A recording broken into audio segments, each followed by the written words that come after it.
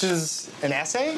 This is a creative writing story from, I'm going to guess, 6th grade. It's based on a bar joke that I'm sure I heard from my father. My dad was funny. He was like a classic salesman, barded in a lot of jokes.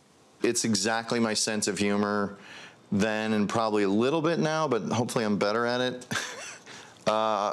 For protection, my father bought me a German Shepherd dog.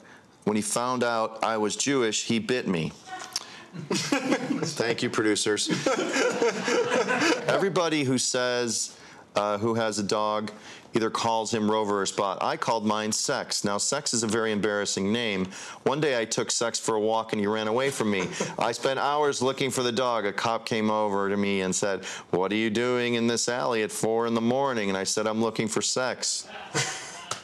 My case comes up this Tuesday. Hello. Jesus. I'm imitating like Milton Berle or whoever, Shecky Green.